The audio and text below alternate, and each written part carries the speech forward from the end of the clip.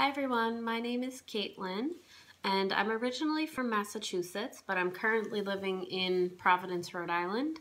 And I'm here because I'm in school. I'm in grad school studying for my Master's of Social Work, and I have one more year. It should be interesting because since I started these challenges, I've been on my summer break.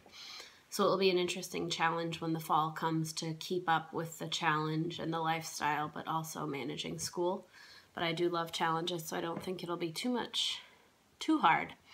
Don't mind the random red marks on my neck. I went to the beach and neglected to put, oh no. Sorry, I just got a notification. I neglected to put sunscreen on my neck, so now I'm left with this funny looking mark. But yeah, so this is my second challenge, and I wrote down 5 goals for this challenge. The first one is to complete every workout. The second one is to get to the gym at least 5 times a week. I normally do Cody's workout at home, and then I go to the gym to do some extra cardio. I also want to do abs every day, and I really want to stick to 1 treat meal a week.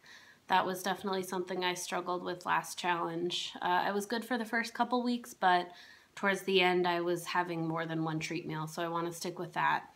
And I also want to get on the scale less. And I guess that's a part of my journey, is that I've been doing Weight Watchers for almost 5 years now. And I've lost at most 30 pounds, but I kind of yo-yo back and forth between like 30 pounds and then 15. So I gain and lose. And it's become such like almost ingrained in me to get on the scale. But I'm really trying to not do that as much because I know that there's a lot more that matters beyond the scale. Yeah, so that's it. Those are my goals for now. But if I think of any more, I will let you guys know. And that is all I have to say. So thank you for watching.